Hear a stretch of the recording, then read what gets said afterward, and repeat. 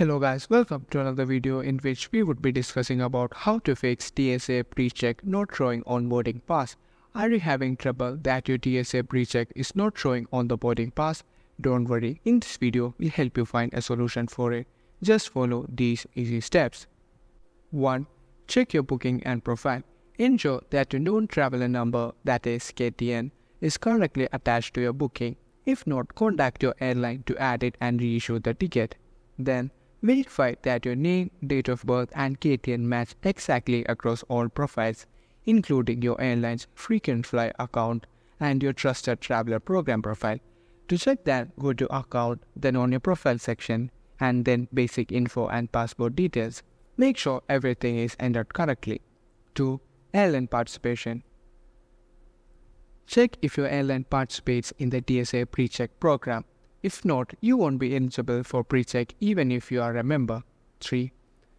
Membership status. Confirm that your TSA PreCheck membership has not expired. You can check your membership status on the TSA website. 4. Error on booking. Review your booking details carefully for any typos or error that might be preventing the PreCheck designation from appearing on your boarding pass. If you find an error, contact your airline to correct it. You can find an error on the trip details by entering your confirmation number.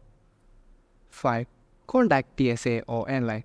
If none of the above steps resolve the issue, you can contact the TSA directly through Apple iMessage by texting TRAVEL to 275872 or else calling 866-289-9673 or messaging @AskTSA on social media.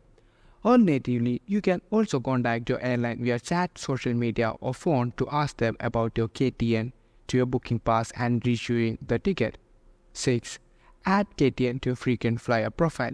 Ensure that your KTN is added to your frequent flyer account so that it automatically populates when you book a flight. This can be done online or through airline's mobile app.